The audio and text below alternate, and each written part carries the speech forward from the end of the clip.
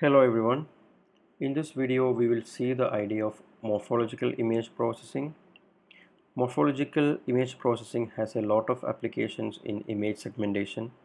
The idea of image segmentation is we will be interested to extract only a area of interest or object of interest from an image, and we will be finding the properties of those objects in an image. As an introduction, the word morphology commonly denotes a branch of biology that deals with the form and structure of animals and plants. So we will be utilizing the concept of mathematical morphology as a tool for extracting components such as regions, boundaries, skeletons, etc. from an image or an object of interest. And we can also use morphological techniques as a pre-processing stage or also as a post-processing stage in an image processing system. Morphological image processing is a really simple, but it finds a lot of applications in the area of image segmentation. As a preliminary, we will be formalizing the discussion with the help of set theory. So we will use set theory to formalize the operations in mathematical morphology or morphological image processing. And sets in mathematical morphology represent objects in an image.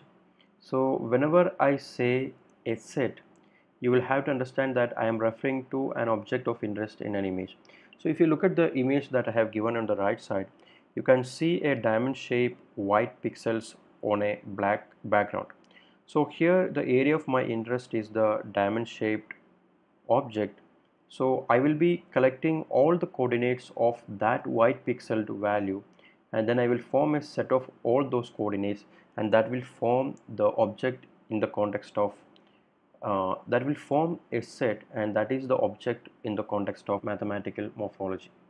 The set of all white pixels in a binary image is a complete morphological description of the object in the image.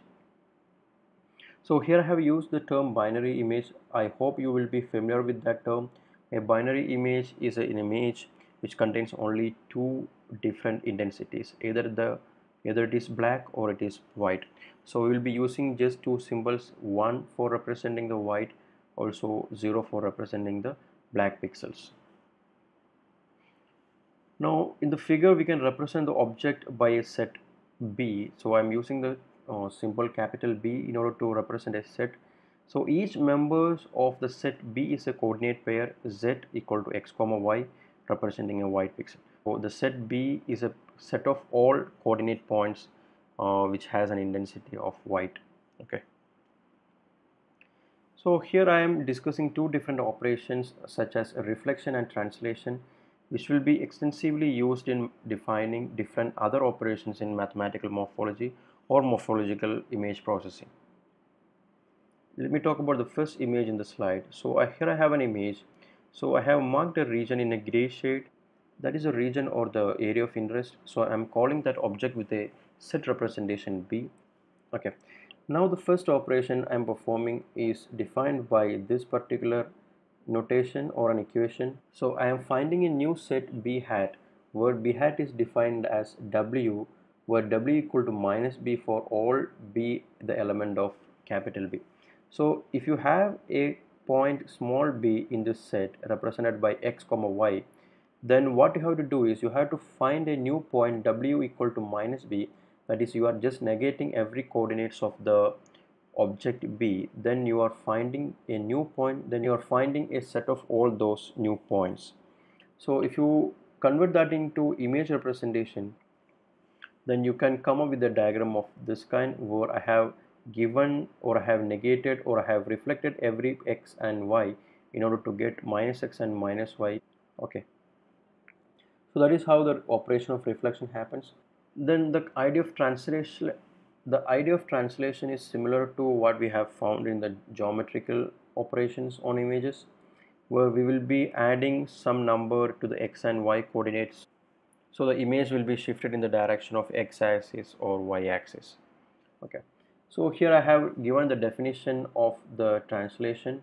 So the translated image I am representing it as BZ, where BZ is a collection of points C, and we are finding those points C such that C is equal to B plus Z. So you had a point B, Now you are adding with that B a new coordinate pair Z for all B element of capital B, which means that if you have an XY in the original image, you add a number with X and you add a number with Y, then you collect the pixels in the newly generated coordinate locations, then that group of points will be representing my new image called BZ.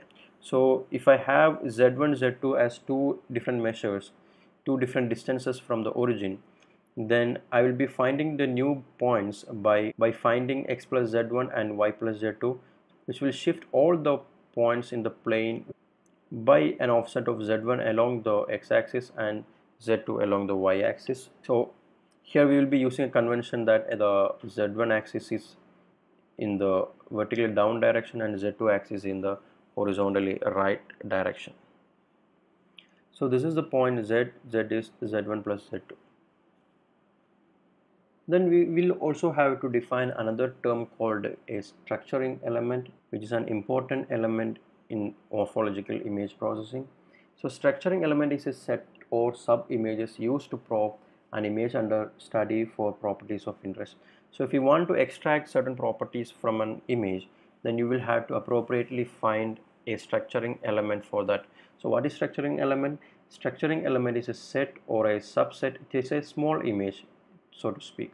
So we will be choosing different shapes. So I have given some elements or sub image of different shapes, and we can use these different shapes in order to generate a new image that we are looking for.